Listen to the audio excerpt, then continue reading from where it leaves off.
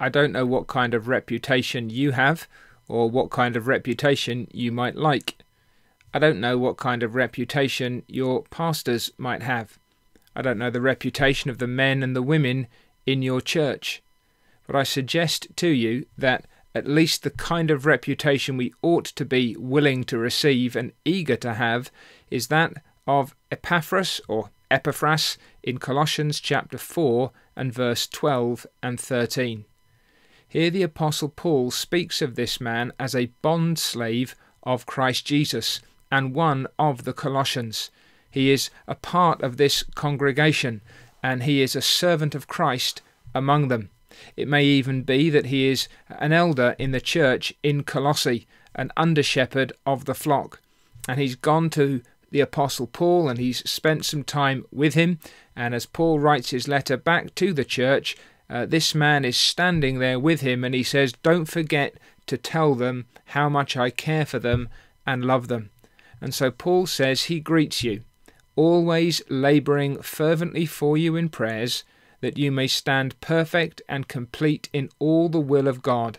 For I bear him witness that he has a great zeal for you, and those who are in Laodicea, and those in Hierapolis. That's Paul's testimony about this man. He is always labouring fervently for you in prayers, that you may stand perfect and complete in all the will of God. And that doesn't mean that he's praying 24/7, pleading with God for these blessings upon them.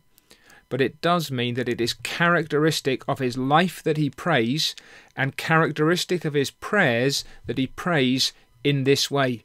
He works in his prayers. You would have heard it in his voice. You would have seen it on his brow. If his eyes were open, it would have been clear. If his eyes were screwed shut, you'd have seen that this is a man who is giving himself to intercession. He is pouring out his heart before the God of heaven, that the people of God may stand perfect, mature, and complete in all the will of God, that they might so take to heart all that God has spoken to them, all that he has commanded them, all that he has called them to be and to do, that those things would bear fruit in their lives, and they would become these full-orbed, healthily balanced, properly proportionate Christians who have received the word of God and are doing the will of God.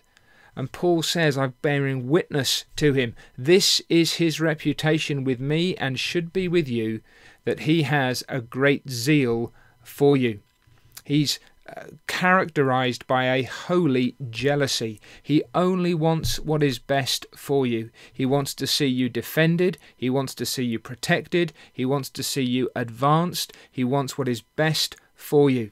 He wants you to be knit in your hearts to the Lord Jesus Christ. He wants you to be a church that is pure and growing in your likeness to the Lord Jesus Christ and in your fruitfulness in your service to him. And he's not restricted in his affections to you, but others nearby, Laodicea, Hierapolis. This is a man who has a large heart. Yes, he's devoted to the people of God that he knows best, but he's concerned for the glory of God in the kingdom of God more widely. Now, what kind of reputation do we have? What kind of reputation do your elders have? What kind of reputation do the men and the women in your congregation have? If someone could watch our lives, at least for a few days, would they say it's characteristic of us that we pray?